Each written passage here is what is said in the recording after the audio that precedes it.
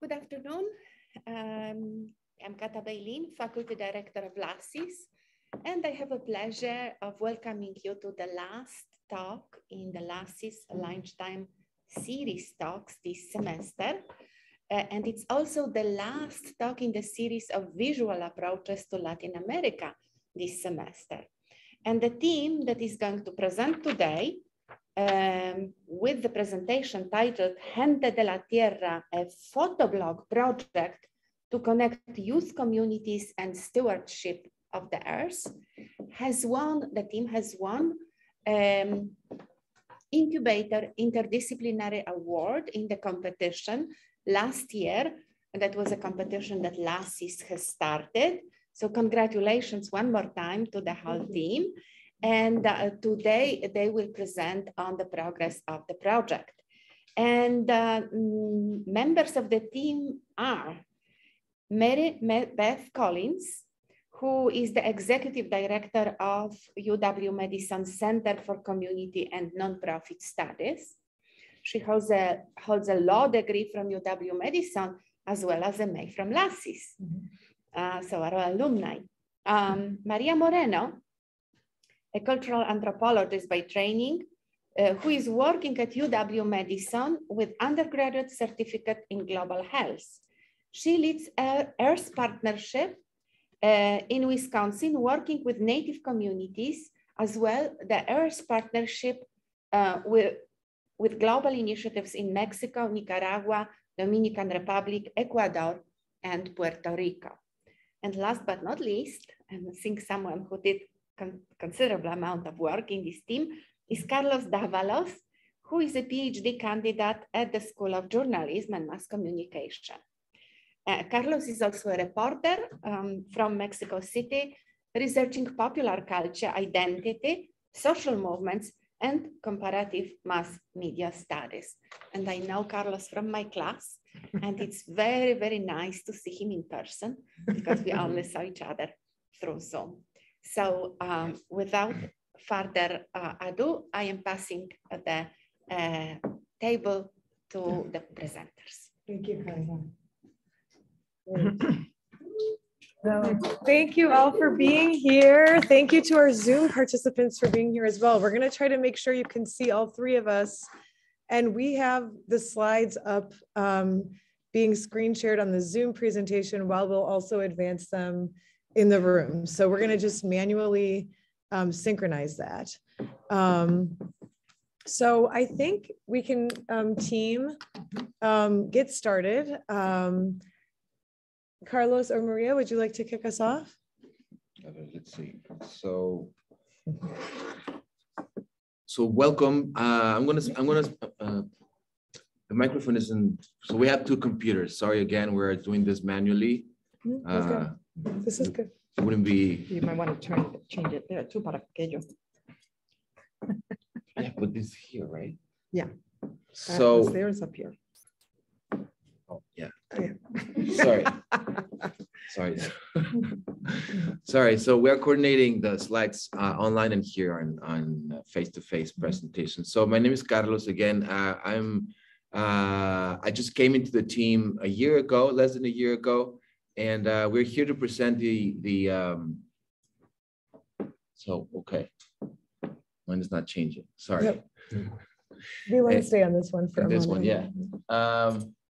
We're just going to present the advances that the project had during the past 10 months. We're going to talk about the different partners that we have, which are I can speak to the UW-Madison Center for Community and Nonprofit Studies first, and then we can go through those. So yes, we're going to share with you a little bit about the project. Maria, Carlos, and I have all been working on this project. Podemos hablar en español un poquito. A veces no sé qué es lo más fácil, pero yo no hablo muy bien en español, entonces probablemente voy a hablar un poquito más en inglés. Pero tenemos este centro de estudios comunitarios y de organizaciones no gubernamentales. We have the University of Wisconsin Center for Community and Nonprofit Studies, which is where I work every day. One of my colleagues is here with me today, Michaela. And Maria has been a longtime collaborator of our center. Many of you may also work with us in some way. But we had the pleasure of being a part of this project that began a few years ago. That's actually a project that's an extension of a long-term collaboration with the Museum of Environmental Science, the University of Guadalajara system. So we're going to share with you a little bit about that history. But our center is the host entity or unit for this project. I encourage you to find out a little bit more about our center. We'll show you some websites later, but the link is there for our landing page. And we're working with Maria and Carlos's units on this project. So I'll let them say a little something about Earth Partnership and where they're coming from. Sure. Thank you, Mary Beth, and welcome. Welcome to those of you who are here with us today, and welcome to those of you who are far and also in Madison, but are on Zoom. So Maria Moreno, and I work with the Earth Partnership Program and Global Health Institute, which is the two units that I bring to this project.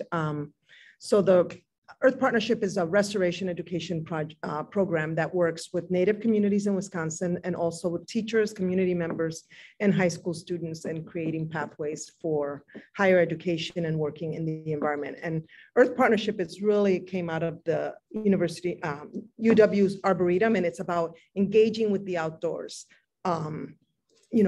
Giving back as a way to restore the earth in which we live and engaging youth in that process, and through that empowering them to be civic-minded individuals in their community. And I think in many ways this blog is a manifestation of that, and we'll talk more about that. Should we move to the next? Yeah, well, let's just make a quick note about that Carlos is a graduate student at the School of Journalism and Mass Communications, and we also have the benefit of the insights of his mentor, Hernando Rojas, yes. Who's kind of serving as a little bit of an advisor on this project as well, because we hope at some point we'll be able to do a little analysis on the way that the social media networks that we're using for this might have an impact, kind of from a communications perspective as well. And then I want to acknowledge, while we're able to, that we do have several of our colleagues from the Museo de Ciencias Ambientales in Guadalajara here with us on the Zoom. So we're joined here today by colleagues Victor Gonzalez, Nestor, and Gabriela, all of whom are members of the team that we've been working with at the University of Guadalajara from the inception of this project, which we'll share more about. So while we have you here, Nestor, Gabriela, and Victor, it might be a little bit hard for the group in person to hear you, but we can translate. Would you like to say anything as we kick things off? Well, I'll start. Okay. Hello, I don't have a camera on this computer right now, but I'll just let you hear my voice. Well, it's a pleasure to be here in this presentation that Mary Beth and Maria, now Carlos, have been pushing for our blog to start to be connected with people from all over the world. And well, we are here in the University of Guadalajara, the second largest city in Mexico, and we have a very large public university where we are building an environmental sciences museum, which is very close to finishing the construction site. And we have been collaborating with Wisconsin. Well, Mary Beth will explain more, but for several years now. So I'm happy to be here and glad to meet you all. Yes, thank you for that, Victor. So if you couldn't hear very well, Victor was just saying they're excited about the blog. They're happy to be here. We're hoping the blog has global reach. And they're at the Museum of Environmental Science in Guadalajara. They have a huge project going. The construction of the museum is almost complete. And so, yeah, they're happy to be here. Thanks, Victor.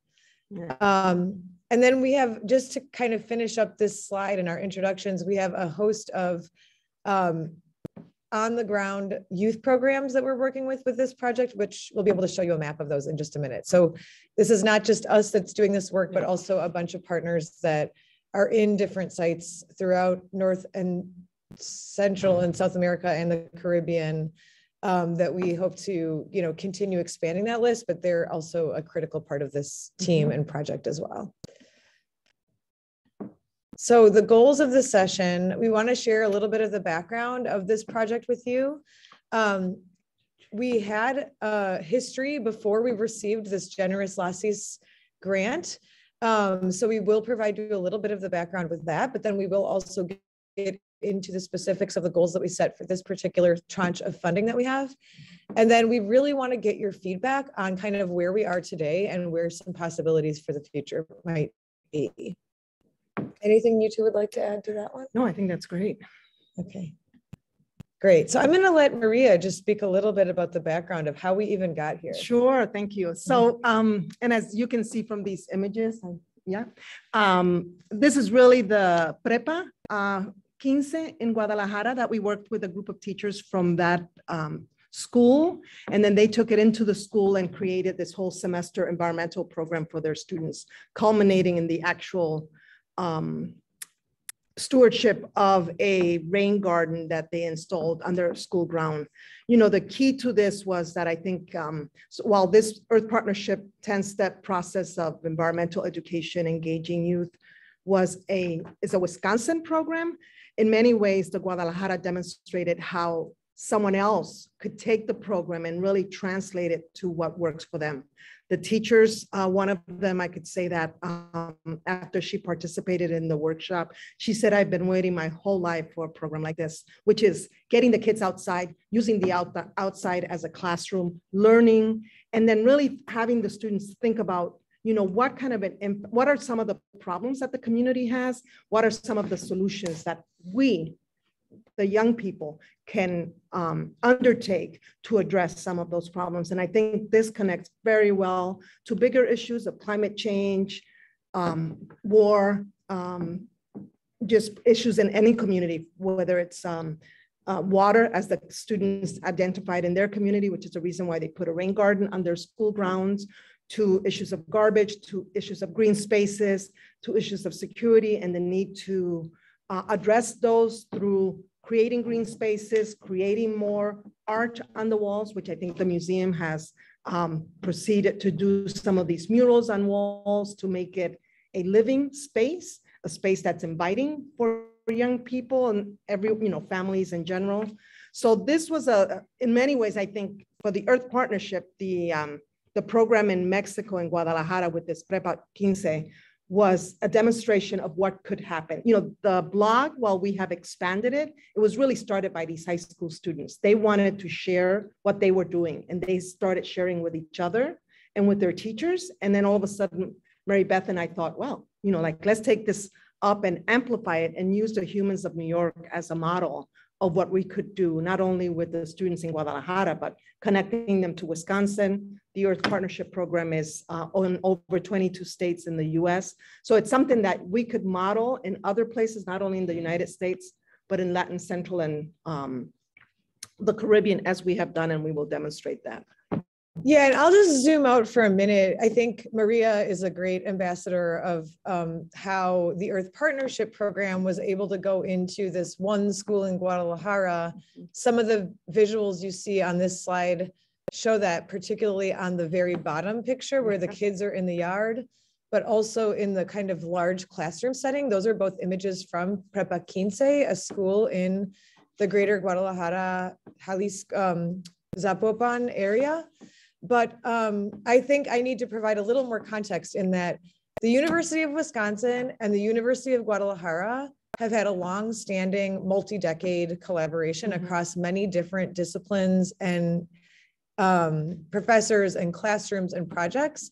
And one of our key collaborators there, Dr. Eduardo Santana, who was just here last week, so some of you may have met him or run into him or know him already. He's a graduate of the University of Wisconsin-Madison. He got his undergraduate degree and PhD here, and then became a faculty member at the University of Guadalajara, and then was asked to lead a project to have a very kind of cutting edge environmental science museum in Guadalajara. And the image you see on the top right there with the architectural model is an image of what that museum is going to look like, and is in construction as we speak, which Victor mentioned when he first got on the call. So when that science museum project began, Eduardo, knowing he had many friends and colleagues at the University of Wisconsin, said, we would like to collaborate with some of the UW-Madison folks that we know on making this museum great and connecting with the surrounding community as we plan programming for the museum.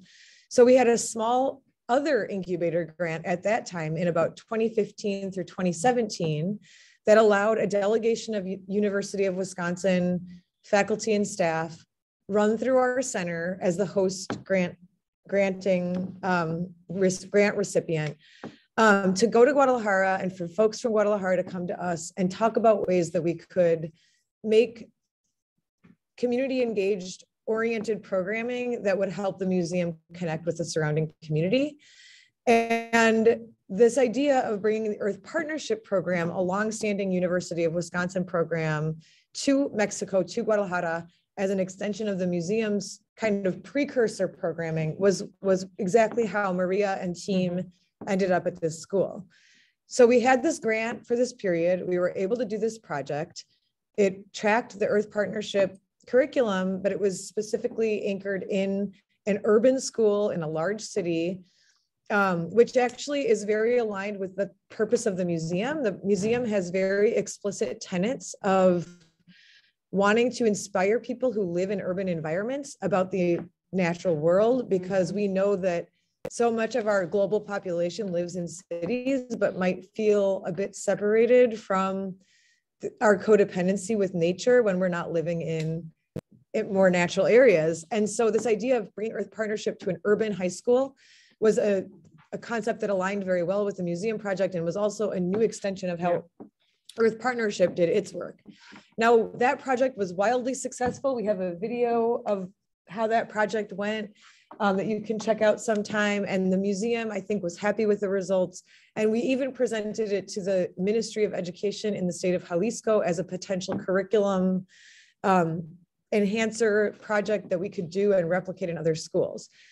That said, our original incubator grant to work on that kind of ran out, and we needed to find a way to stay in touch with the youth that we had gotten involved with and to keep the project going in a way that we thought was manageable with just our Museo de Ciencias Ambientales team in Guadalajara and us. And the thing that we came up with was looking at a photoblog based loosely on the notion of Humans of New York. Now, how many of you here in the room or on the chat have seen the Humans of New York blog before?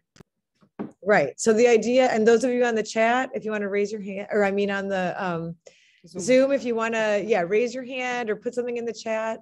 The idea of the Humans of New York blog is to do these intimate portraits of individual people and their stories, put their photograph up on a blog, an Instagram page, I think is the base, which we also used, and then tell a little bit of their story. And we thought we could do something very similar with people's relationship to the earth and share stories about their relationship to nature. So that's sort of the background. And when we got this blog going with the help of Victor and Gabi and Nestor in Guadalajara, we did incubate it. We got to pilot it with some of the students at Prepa 15. They were enthusiastic, but we needed a little more of infusion of funds and resources to be able to really breathe life into it. And that's what this LACIS opportunity has given us the chance to do. Yes. So we talked through these points, I think, fairly well. History of collaboration across our large institutions, the development of the project that Maria helped to lead, including in Prepa 15. We wanted an opportunity to connect virtually. And the photoblog really reflects this goal of engaging young people in concepts about their ability to have a role in the future work towards a better environment. And we think it does so with a medium that youth connect to, social media.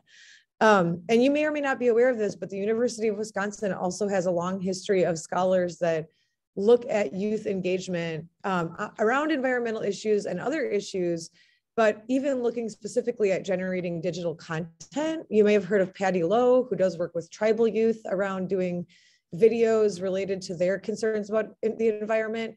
Connie Flanagan was another inspiring PI for us who talks about when youth get involved in civic engagement around the environment early, they're more likely to do so for the rest of their lives. So this does have an anchoring in some scholarly work of UW-Madison faculty. I'm going to let Carlos just talk a little bit about the way that the protocols of the blog work, since that is something we carried forward from the work we did with Nestor, Victor, and Gabby, and Carlos got to learn those and now has been training some of the schools in those. Sure. Should we move to the next slide? Sure. All right. Yeah. You got it? Okay. So thank you. So from our perspective, I like Mary Beth and Maria said, I came into the project a year ago, and this has been going on, for some time now. So it took me a time. There was a learning curve there, and we came up with what we call a guide, which is what we are presenting to everyone or sharing with everyone, that belongs to the network or to the network. And the guide is just a really basic, straightforward list of steps that people use to generate the content and generate and share the practices and the initiatives that everyone locally, or maybe I should say hyper locally, are developing to have a relationship with nature or with the environment. So, and very specifically, I think it's important to say this guide was developed originally when we worked with the Guadalajara team to just pilot this project, and then we were able to refine it. Yeah. And we're using that to deliver to teachers in classrooms for how to get their students to generate the content. And we are going to show you in a little bit what this actually looks like, but I think it's important to just explain that what we're doing is almost like a train the trainer program, where we're teaching teachers in the sites that we're working in how to deliver this small lesson and activity with their students to actually generate the content. And adding to what Mary Beth is saying, it creates a really rich cycle in which we are constantly incorporating new practices, and I think that's the part that we are. It's constantly changing. It's constantly moving towards something that it's adjusting constantly. It's an ongoing an ongoing guide for people that are part of it. So yeah, it's the feedback that we're getting. It's the feedback that we're getting constantly from our partners and members and the students that are directly developing these initiatives. I think it might help to just walk you through what we've done since we received the funding, which is on this slide. So we decided we wanted to take this model of how to teach teachers how to get content from their students through a lesson in their classrooms. We wanted to expand that beyond Prepa Quince, the school we had worked with in Guadalajara, and try to get crowdsourced contributions to the content for the Fotoblog from as many sites as we could get across Latin America in a reasonable period of time, so that we could start having kind of a viral effect of different youth contributing content and then following the content and then reading each other's content. So we basically took the guide that we had developed and we started introducing it to schools that we recruited in various sites across Latin America. And the way that we did that was we hosted Zoom introduction sessions with these schools located in, as you'll see in a moment, Puerto Rico, Mexico, Argentina, the list goes on. So we would provide an introduction session over Zoom. We would give them the guide, which would teach the teachers how to teach this lesson in their classroom. And we did that in the fall of 2021, although we're still recruiting new schools. And now when we get a new school, we just do like a one-on-one session with the school as opposed to a group session. And now that the teachers that we've taught that process have the guide and know how to teach their students, we're collecting content from those schools that are now contributing that, and that will continue on through the spring and summer. As you can imagine, COVID changes to how schools were functioning adjusted our timelines a little bit. We had some teachers in schools that were a little bit less eager to immediately implement this just because they were trying to sort out for themselves some pauses even in their own in-person school settings. In Guadalajara, for example, during Omicron, everybody went home for an extra month that nobody was anticipating. Notwithstanding that, though, we now have various schools that are in the process of collecting content, sending us content. And again, we'll show you the content in a minute, which will really help, I think. We hope that by the fall of 2022, we're going to be able to go back to these teachers and students that have participated in this content sourcing to say, what was this experience like for you, and where would you like the content and this project to go in the future, so that the students and the youth can really help guide what happens to this platform next. Team, anything else about that timeline that I forgot or that we forgot? I'm thinking about just just adding to what you're explaining right now, and the collaborative nature of the blog. And I think that's really important. It's part of the essence, I think, of the whole project. And without the participation of the students that are in the actual ground developing new initiatives, I think this wouldn't be what it is. I think that's an essential element of what Gente de la Tierra is. And I think it is important to note that while we have been in a push to create new content for the Fotoblog, that's really so that we have a big enough of a base to then engage with students to say, where should this go next? Yes, and exactly because of that, the idea is that this continues, right? Yeah. And it's just, it's an ongoing project that obviously doesn't stop with us. Okay. So let's look at it. I think this is going to really help in take us from the abstract to the concrete. So we are very lucky to have had some very willing students and teachers that are going to make this really what it is. So obviously this started between Madison, Wisconsin and Guadalajara, but we immediately got positive responses, not only from our immediate colleagues in Guadalajara, but from a few other schools that they're working with there. So we have the participation of a few schools in the Guadalajara area. We also had a Mexico City school that Carlos had a specific connection with that agreed to participate and came to our training. We have an ongoing relationship with some colleagues in San Juan, Puerto Rico, where we're going to have a school there participating. We're still working on our Bogota connection, but we do have some leads there. We have 2 schools in Quito, Ecuador, that came from a connection with our Center for Community and Nonprofit Studies. And then we have a connection in Buenos Aires, Argentina, from my own LACIS experience as a master's student from 15 plus years ago, that I was able to reinvigorate for this project at a school that I had sent my children to actually when I was there as a student. And then they connected us with their colleagues in Rio. So we expect potentially for a few more schools to come in, but you can see the breadth of where student voices doing the interviews and then bringing in their community members. We'll have a nice broad range of geographic locations that we'll be sourcing stories from. And the other thing that's really neat, which you probably all know by now, is that we can have the students submit this content in Spanish if that's the language that they're using, and Instagram will automatically translate it for the viewer in whatever language the viewer uses, and vice versa. So we had questions in the beginning about how will we post this content and decide what language to use, but it just works out that the social media platforms are now situated so that whatever your reading language is, it will translate it to that language anyway. So these are some images from our very first experimental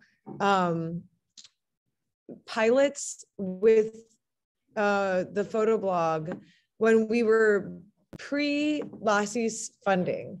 These are individuals in Guadalajara, Wisconsin, and Puerto Rico. Through our existing connections and programs, we just piloted the guide and asked people to do interviews according to the guide to test it out. And then that gave us a really good base for then what we want to use in this newest phase where we're really going for more scale. And we're going to give you a QR code here, which if you have your device, everyone on, I'm actually going to fast forward to the QR code that will get you to Instagram for this. Let's see. That one. One of them is for the guide and one of them is for the Instagram platform. So can somebody just test that QR code and let us know if that gets you to the Instagram? You can also look at the website link here. This one takes to the document. It takes to the guide. Okay. I know we have one in here for the actual, I thought we had one in here for the. Right there, like 2 more down to the left. There it is. Okay, so at the bottom of the very last slide, oh, that one must still go to the guide. Okay. The best thing to do at this point, if you want to follow along, is to go to this website here, which is our Center for Community. Sorry, Mary Beth, but the second QR does take you to the Instagram page. Oh, it does. Okay, so please use this QR code here on the very last slide, and you can look at the Instagram page if you're on Instagram. If you're not on Instagram, you can look at our website and the page that we have built to host this project. Our goal is going to be that all of these schools that we're working with will contribute content. If you're looking at our Instagram page right now, you can see that the last 4 or 5 posts are actually from the Mexico City school that we're working with, and that's our newest content. But meanwhile, schools across those sites that we showed you should be contributing content any day. So please follow us on this site. You'll be able to see the content coming in. And meanwhile, all of the students are going to be following this and seeing each other's posts. So I just want to add that the students have to send their post to us, and Mary Beth and Carlos review it and post it. So students do not post directly onto the site. Right. And that's a really important distinction. Well, and it's a way to also just the quality and protection as we address issues of images. I think the other important thing to note is that the students do interviews of a community member, and part of our guide is that the students get a consent from the community member to be pictured and featured on our site. So we have those kinds of things included in our guide for the teachers. And we like to think that these things are also good steps for the students to consider in their own learning for a project like this. So what happens is the teachers teach the students how to do an interview with their own devices. They get a consent from a community member that they pick to interview. The students go do the interview, they write the transcript, they take the picture, and they send it to me and Carlos, and then we post it on our site. And the other thing that the LACIS funding helps us to do is to provide stipends to all of the schools that are participating, as well as make sure that Carlos's time and hopefully an undergraduate student more and more, we're kind of working on building up that part, can provide support to the project. So resources are here. I want to make sure we have time for a good conversation about this because we really want your feedback. So again, you can see the posts on our website or on the Instagram page. We, as we mentioned, have these plans for the future in terms of once we have this base of participants that have engaged with the project, getting the teachers and the students to advise us on where should the photoblog go from here, what kinds of ways would they like to continue to grow it or connect with other youth looking at environmental issues in their communities. We certainly have a host of other locations in the world that we could expand this to through our global connections at UW-Madison and even in Wisconsin. So I think with that, we'll just kind of open it up a little bit to comments and questions. I think we're a little close to this process, so I would understand if you have a lot of questions about how this actually works. We have time for that. And we'd also love to hear from you about what recommendations or suggestions you might have for this project. So